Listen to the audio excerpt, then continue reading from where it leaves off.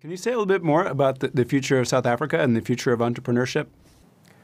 Well, look, I think South Africa is at a very, very important phase. We're doing everything directionally right, fighting corruption.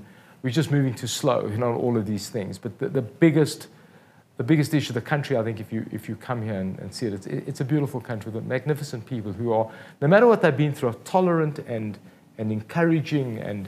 But the biggest issue is poverty and unemployment, and how we overcome that. And I think getting people to realize entrepreneurship, getting rid of red tape in government policy, being able to give people access to capital markets, venture capital, early phase, which in most markets, unlike the US, there isn't a VC market where people can get access to capital. It's difficult. Bank debt is not the way you start a business, So those are the kind of things that I think as a country we've got to try and develop, because it is only entrepreneurship that can create, jobs at the scale we need. I hope that discovery is kind of an exemplar of what you can achieve, and breaking it down for people. This is not beyond you.